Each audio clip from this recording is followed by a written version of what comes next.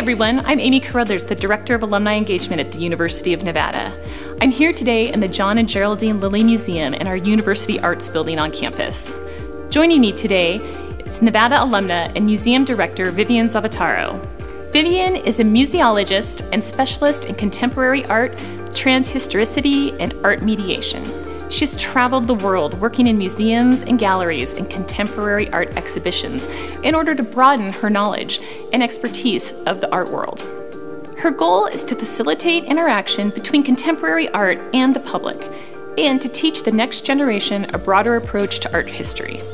Diversity, inclusion, and creativity are essential aspects of her practice.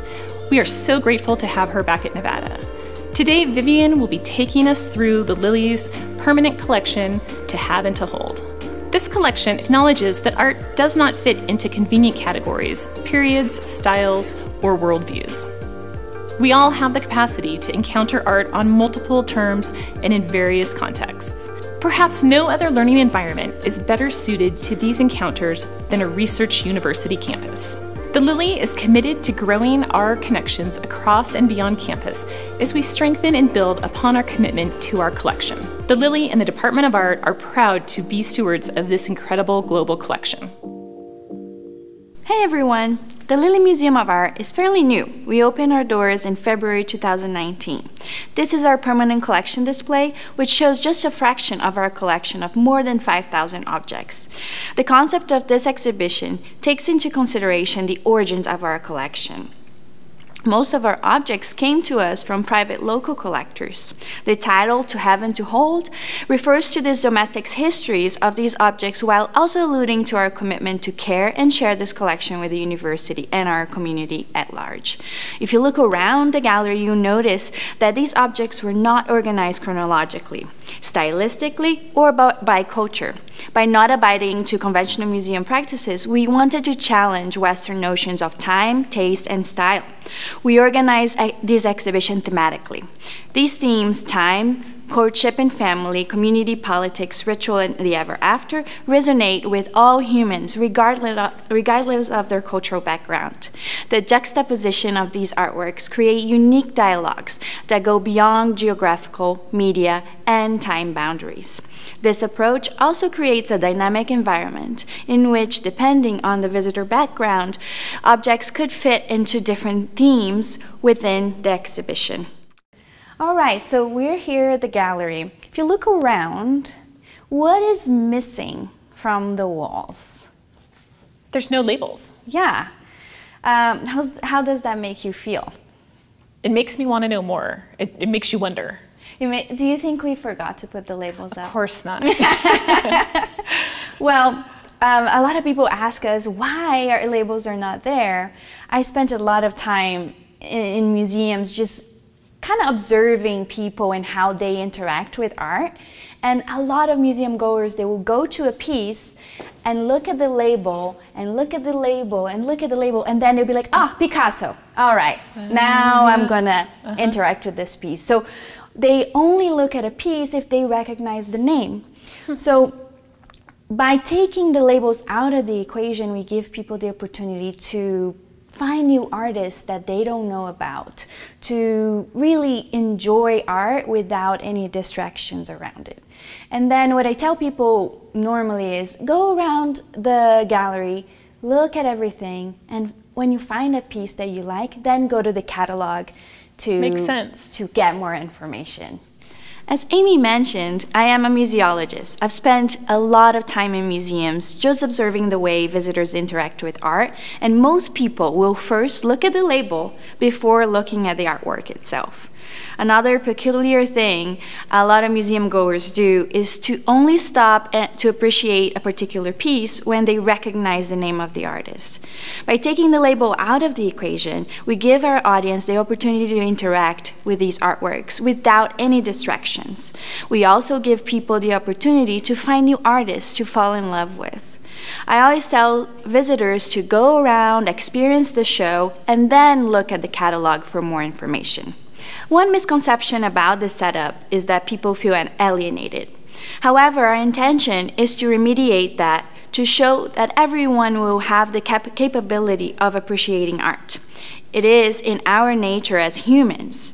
We don't need to be an academic or an art historian. We can look at a painting and feel something without knowing anything about it. Let's move over to family and courtship. This is one of my favorite parts in this exhibition.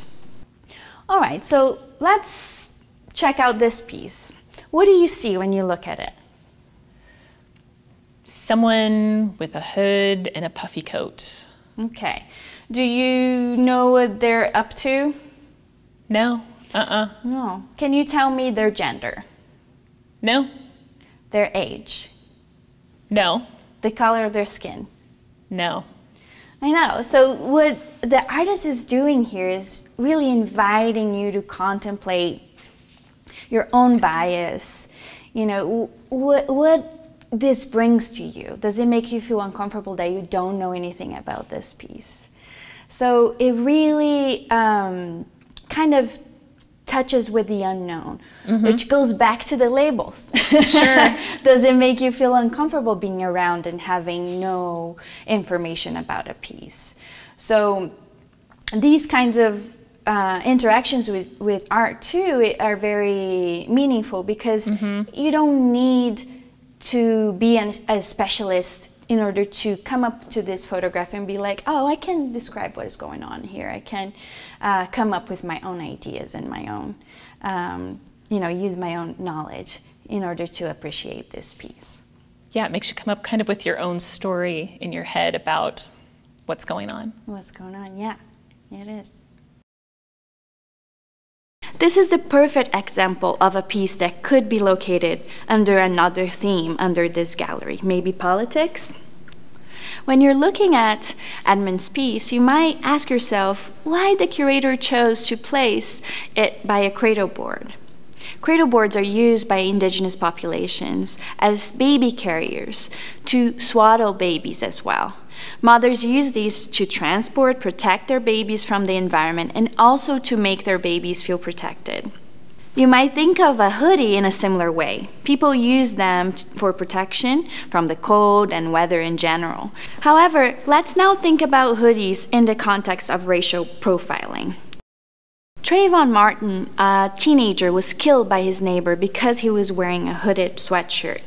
His neighbor profiled Martin as a criminal because of his attire and color of his skin.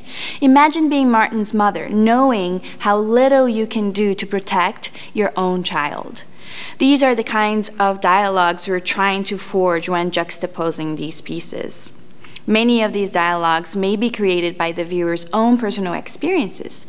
We're not trying to offer a fixed or authoritative narrative. Rather, we give the public the opportunity to create their own stories with these objects. All right, so could you pick two pieces in this gallery that you would be able to create some sort of dialogue? These two. These two. Because I've been at the university a long time. Yeah. And I know this is Catherine Mackey, and this one reminds me of other buildings on campus. Cool. So these is the kinds of dialogues that we want people to create, to use their own experience and their own background in order to come up with these kinds of interactions between the two pieces. I like that you chose this one. There is a very interesting story behind this particular painting. It's haunted, because every time they try to move it around, it would fall on somebody. Oh, geez. And so when we brought her here after restored to its glory, so this was actually in very bad shape, and we got restored the frame and the painting itself.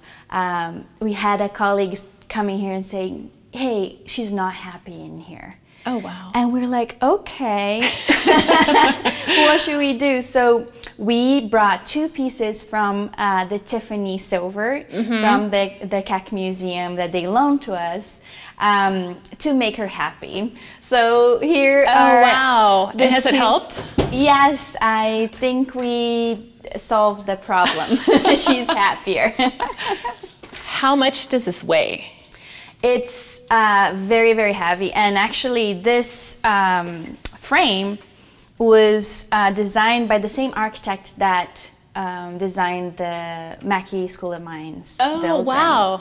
And don't tell Catherine, but the frame is more valuable than the portrait itself.